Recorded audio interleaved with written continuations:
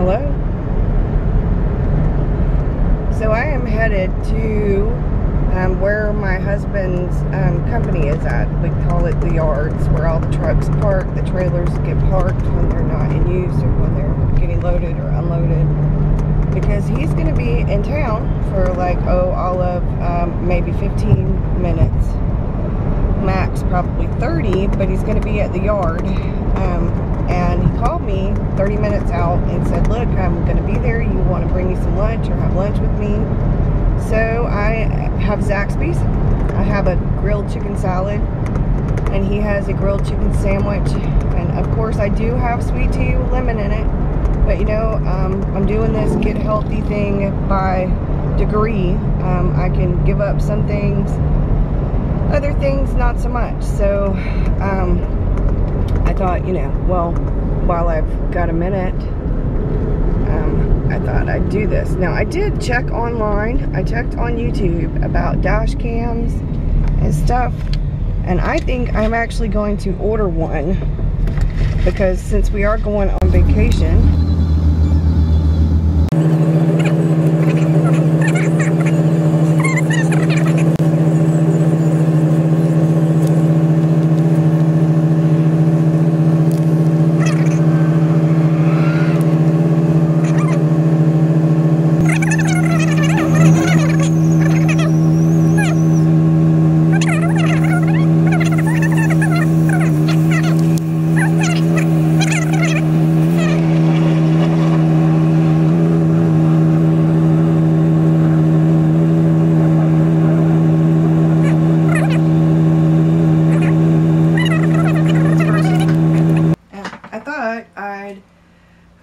talk to you a little bit about how important it is to stay focused and to remind yourself that it's okay if your work's not perfect. It's okay if you have a bad day, you don't feel like writing. It's okay if the blank page overwhelms you. It's okay. I had a few bad days in the very beginning of this Camp NaNoWriMo, and I did a video, I think it was last camp or during NaNoWriMo in November, about depression and writing and how it can affect you. But I think it's really important that you take care of yourself and that you do things that make you feel good, positive things that help you stay motivated, find creative things, do things that help you stay inspired, that inspire your muse. I art journal, I take pictures, I read books, I watch television, I take walks, I go outside and spend some time outdoors, and that tends to help a lot. I also journal, and that gets all those feelings out, whether it has to do with writing or it has to do with personal stuff. It doesn't really matter. It just gets that stuff out, and it makes me feel good. Hello, it's Burgess Taylor, and I thought I'd hit on a few things for Camp NaNoWriMo that I haven't went over. The process of writing is different for everybody. You come up with an idea, the idea simmers, you stir it around a little. When you think you have all the ingredients, or maybe you've got a pretty good idea of the ingredients, you start trying. Now, that's kind of like a recipe, and I think the recipe for a good novel, it really just depends on not so much the process of you getting there. I think good writing is good writing. Great writing is great writing. I'm not trying to win the Pulitzer Prize. I'm just trying to write a good story. So I'm looking for the best recipe for my writing, for my story, not for what somebody else is doing. And I think the key to good writing is to write your story to the best of your ability. Edit it to the best of your ability. And if you write and rewrite and edit and rewrite, after a while that story is going to improve more and more and more. Nobody says that first draft has to be awesome. Hell, the first draft's probably really, I've said it before and I'll say it again, the first draft is usually going to be a piece of shit. And that's just the honest truth. And, you know, I could beep that word out, but that's pretty much it in a nutshell. I've spent a lot of time trying to find my writer's voice. I spent a lot of time trying to find my process. But more importantly, I spent a lot of time trying to improve my writing. Trying to improve my process. I've talked about writing a lot. I think it's time I stopped talking about writing so much. I started writing. So I stopped blogging as much. Did some YouTube videos, which I never really thought I'd have done. But I think it's improved my overall confidence, my self-esteem. I've talked about depression and anxiety. I've talked about ADHD, and they say statistically that a lot of creative types are more prone to those, or maybe we have them so we're more creative. It's like the chicken come before the egg. The egg come before the chicken. I mean, do we write because we are creative? Or are we creative because we write? I don't know. I do know that last night I had this burst of inspiration. The night before that I had a burst of inspiration. One night it was 3 o'clock in the morning. One night it was the crack of dawn. The sun was streaming through my windows. And I imagined my character. I saw her. I saw her.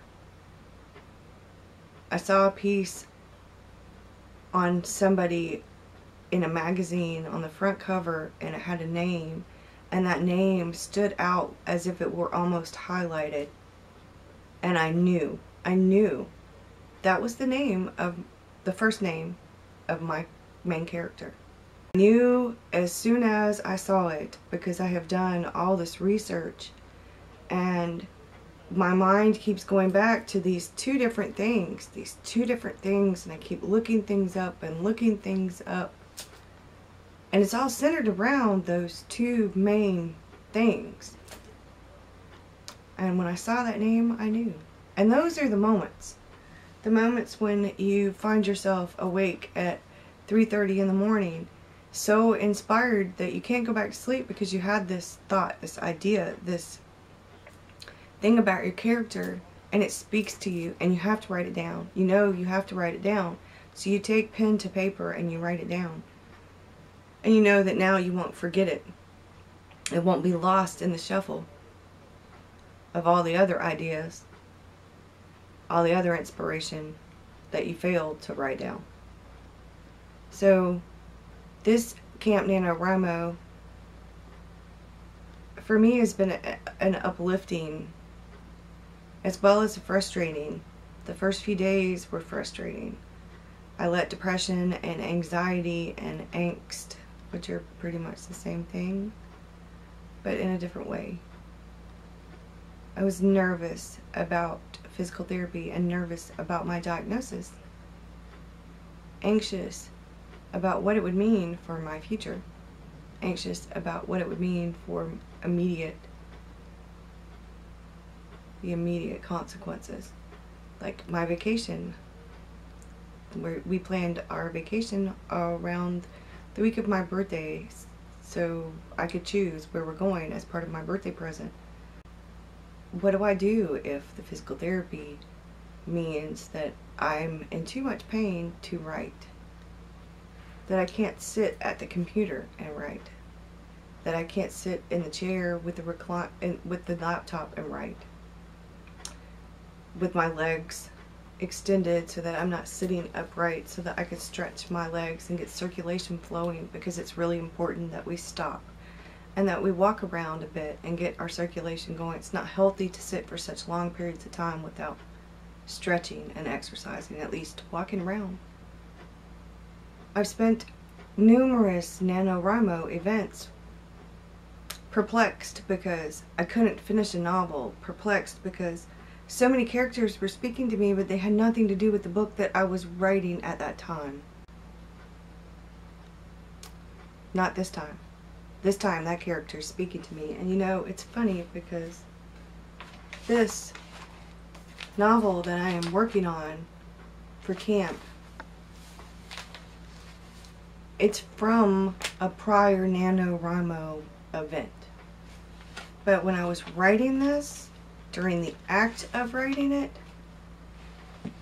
I remember thinking in the very beginning that my story was good, that an idea was good, that everything about it except one or two little details, that it was good. And the more I got into it, the more I wrote, the more I questioned myself, the more I doubted myself. And before the end of NaNoWriMo event was even finished, I was ready to chuck it. I was ready to call it quits because I didn't think it was good enough. And months later, I am reading it and I know that it's good enough. It's good enough to be edited. It's good enough for parts of it to be rewritten. I just rewrote the whole opening scene. I just rewrote what was supposed to be the prologue, and I'm putting it into the backstory. I just rewrote chapter 2. And you know, there were bits and pieces of it I just took out, I cut away, and then so much more I added. But if I hadn't participated in Camp NaNoWriMo this time, if I'd let that fear and that anxiety prevent me from doing this, and as I do this, my shoulder is screaming in pain. But if I had taken myself out of Camp NaNoWriMo, I'm not sure that those ideas, those flashes of inspiration that came in the wee hours of the morning, I don't know that they would have come to me, or if they had, if I'd have known what novel they were meant for. Or if I'd have had the courage to take pen to paper and write them down so that I wouldn't forget. I hope maybe some of this inspires you. I thought that maybe it was a little bit time, I don't know, spoken from the heart about writing. I am a writer. I am a poet. I'm an artist. I am a person. I'm a mother. I'm a grandmother. I am a wife. But I am learning new things every day, and the great part about that is I'm learning new things about myself every day. And I love being a writer, and I need to remember that every single day. This is something that I love, that I'm passionate about it, and Camp NaNoWriMo helps remind me of that most days. Have a good one. Bye.